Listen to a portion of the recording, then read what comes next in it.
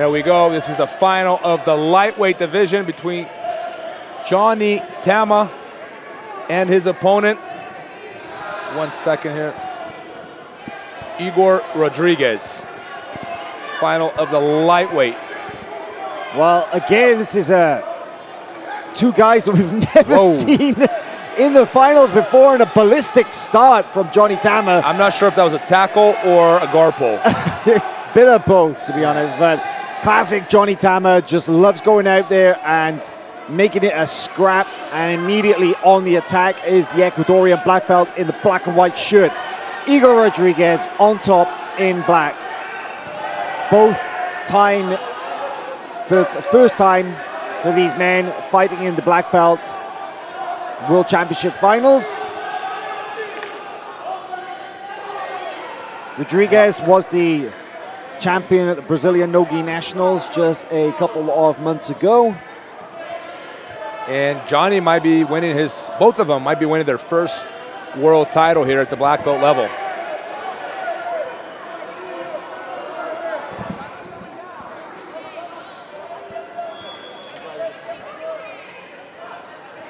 And Johnny Tama there with the reverse de la Hiva.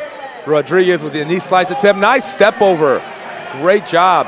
Man, Rodrigues has got some nice techniques. I got to say, we saw it in his earlier matches. He's looked really sharp, but Tama's a scrapper. He likes to. He loves the open game. Yeah.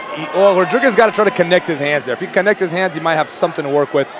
Generally speaking, double unders without connecting your hands is not a good position. Nice Beautiful transition. Throw by. Here's a leg lock attempt for Tama.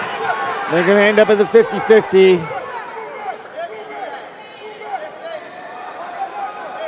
Just over 8 minutes left, and Rodrigues on top in that 50-50.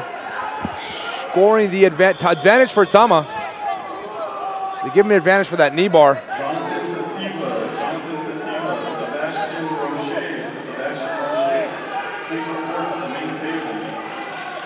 So this 50-50 right here, it's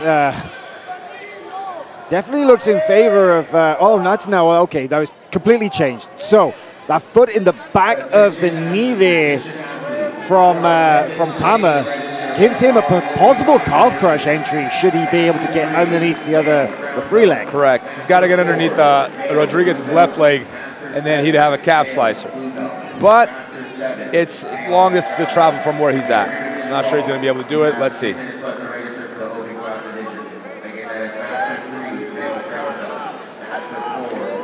Okay, so Ygor Rodrigues up and out. But I'm liking what I see so far, Robert. It's action-packed, some interesting positions.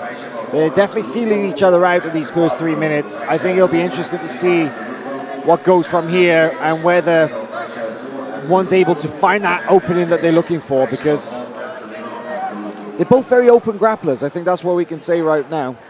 Yes, very technical, very open game, which I like. Tama with the one advantage here, and in a good situation now because Rodrigues has the top position. He's got a pass here, and Johnny's got a very good open guard. No joke to pass this guard. And he's dangerous all the time, right? We were talking earlier, he's a very aggressive, very dynamic fighter. He's always dangerous. Just over 6 minutes left in this final. And Rodrigues got to really be more aggressive here.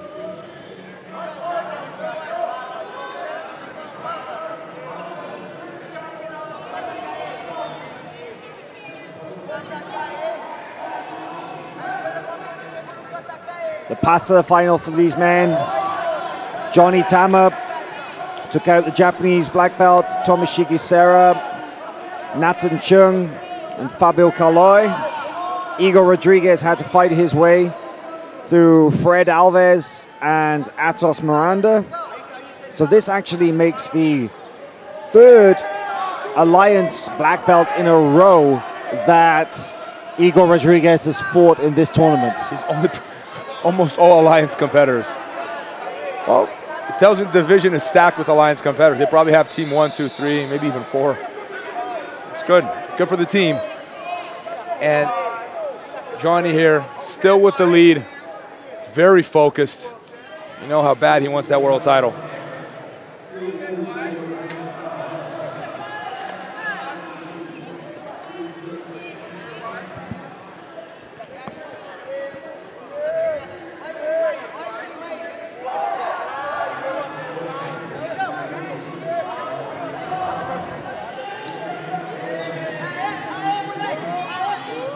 And back to that double under passing position. Yeah, I wonder if Rodrigues really wants to fight for that position. He seems he lets go pretty right away. He should be trying to either control one leg or double under hook and then control with connect his hands. Turning it for the bend coming up on a leg now. Nice. If he could get the hips down to the mat. Well, that's Johnny Tama for you. Midway through the reversal attempt, throws up that flying triangle. And no advantage. Given advantage, and he took it back. I feel like Johnny Tama, he maybe should have gone after that reversal a little bit longer, tried to put Rodrigues down before throwing up the flying attack, but hey, sometimes you got to go all in, right? Correct. And Johnny is fully committed to this gold medal. Sees focus, he's ready. He's like one of those guys that's right there every competition. He certainly deserves this world title. He's still got another 3 minutes and 40 seconds. Rodrigues might pull something off, you never know.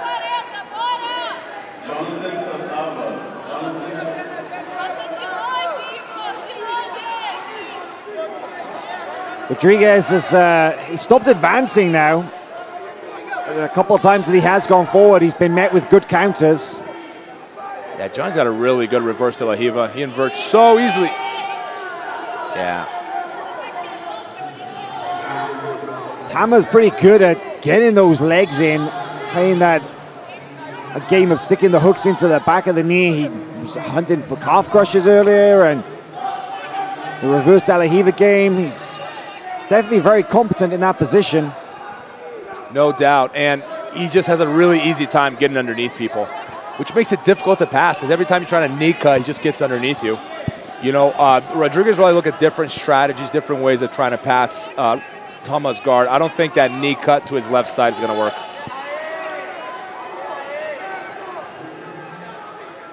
Double ankle control from Johnny Tama here. He's got the scoop grip underneath, but Rodrigues pulls out, rips out and away. Reset position now. Just over 2 minutes remaining. One advantage separates them.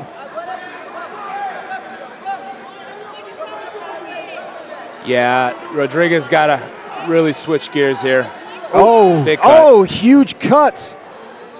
Oh, no. Bad. It looks like it was a clash of heads during that flying guard pass, and that has immediately opened up a gigantic cut over the eyebrow of Johnny Tama. There's blood absolutely everywhere, all over his face and the mat. Totally unintentional, of course. We don't necessarily need to see a replay of that particular moment. A little unfortunate. We really hope that this doesn't prevent Tama from continuing, because right now he's one advantage up, and if the injury forces him out, then that would be a win by default. So, it was the knee. It looks like it was the knee. It wasn't the head. It was actually the knee he dropped on. But look at that. Immediately opens up a cut on the head, and extremely unfortunate. So let's hope that they can. No, I mean, that was it was a blink of an eye. But let's hope that they can patch him up and he can continue, because there's only just over a minute left in this match, and if that's how this ends, then that's heartbreaking. He will be so disappointed if they stop this. I'm really hoping that's not the case. Even for Rodrigues, I'm sure he doesn't win the win. I mean, if you really ask, he might want to win anyway, really, but it's not the most rewarding way to win, you know, by default. I'm sure Johnny will be very disappointed if they stop this. They need to just tape up his head and hope that it holds. We don't have much time left. It should be okay.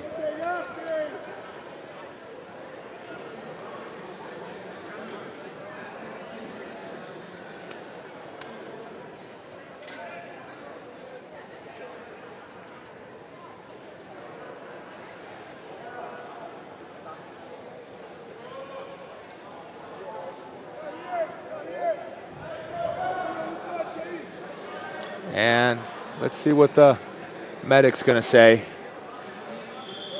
Well, we've seen it before.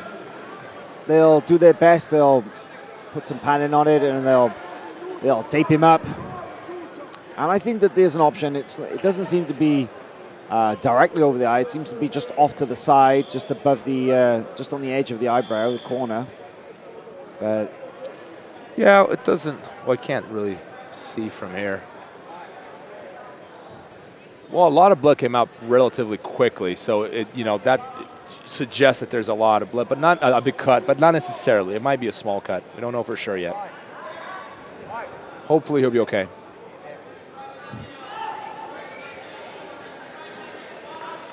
And here we go. We're going to bandage him up. Johnny Tama's going to do his best mummy impression. Hopefully, the bandage will stay secure for the remainder of this match. There's certainly not much left. Fingers crossed he can see this one out without too much interruption.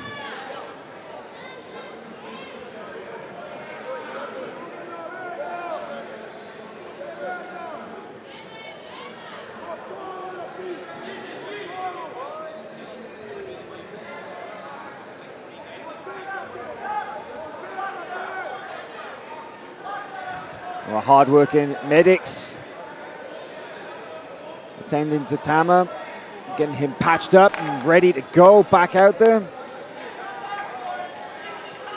I'm glad they're letting him continue.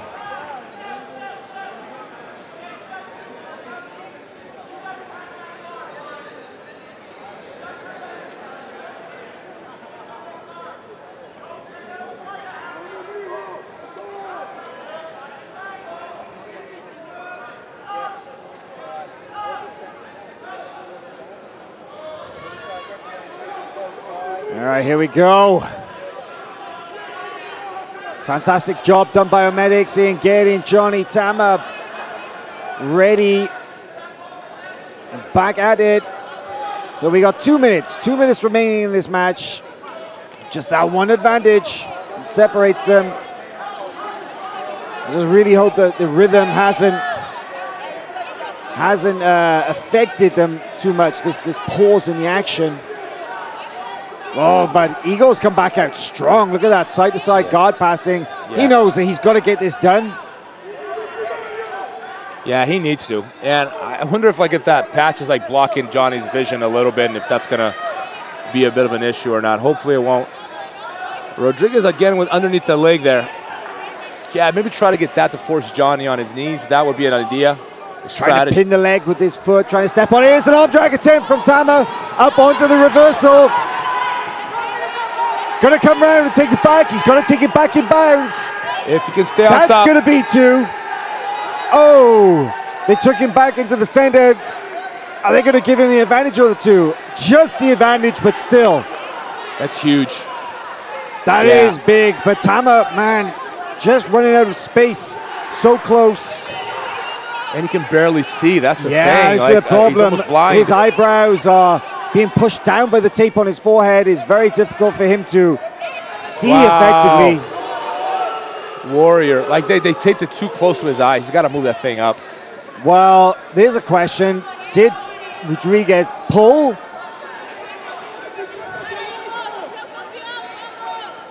Tama's trying to push the, there he has, he's pushed the bandage up a bit because he couldn't see now. He's got much better vision. At least through the left eye, right? Rodrigues has got to try and sweep. This is the first time we've seen him on bottom in this entire match. Going for the leg entanglement. Beautiful transition. He needs to finish. He needs to finish if he wants to win. Oh, nice. Beautiful move by Johnny Tama. Kicks Rodrigues away. 30 seconds left. Yeah, Johnny's got to keep the pressure here because Rodrigues got every reason in the world to give everything and leave everything on the mat. Right onto the back. Turns it into a back take. Oh, good work by Johnny Tama coming over onto the mount. Wow. He's going to lead this match to the mount. Yes. 10 seconds remaining, 4 points. Yes, great 7 points. Performance. Oh, what an ending. What a dramatic ending to this lightweight final. Johnny Tama is going to be the 2019 lightweight champion. Wow. Beautiful performance. What a fight. That could not have been a better finish. No. It was all on the line. Tama He looked in dire straits. The stoppage took the momentum out of the fight, but they both came back strong. And Johnny Tama showed that he has the heart of a champion. I'm so happy for him, man. That was such a beautiful performance. Dramatic till the end. He was wrestling. He could barely see. I was like, could he actually see his opponent there? And he's wrestling with the guy. And that mount at the end, man. That back take to mount, where did that come from? From the wrestling, from the defense, the sprawl. I mean, Rodrigues had to open up. He had to go all out, and he did exactly that. But Johnny Tama paid the price in blood and sweat to become the champion here at the 2019 World No-Gi Championships. What a performance.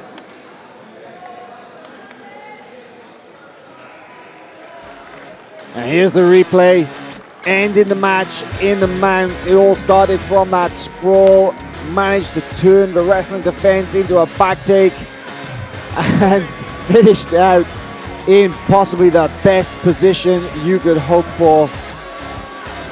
Huge, huge win for Johnny Tama, who is incredibly emotional right now, celebrating with his teammates and friends.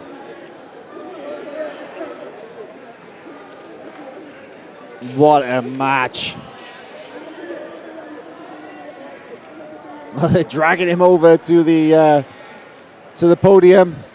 And Johnny Tama is going to go collect his well-deserved and hard-earned gold medal. And we'll be back shortly with the middleweight final coming up soon.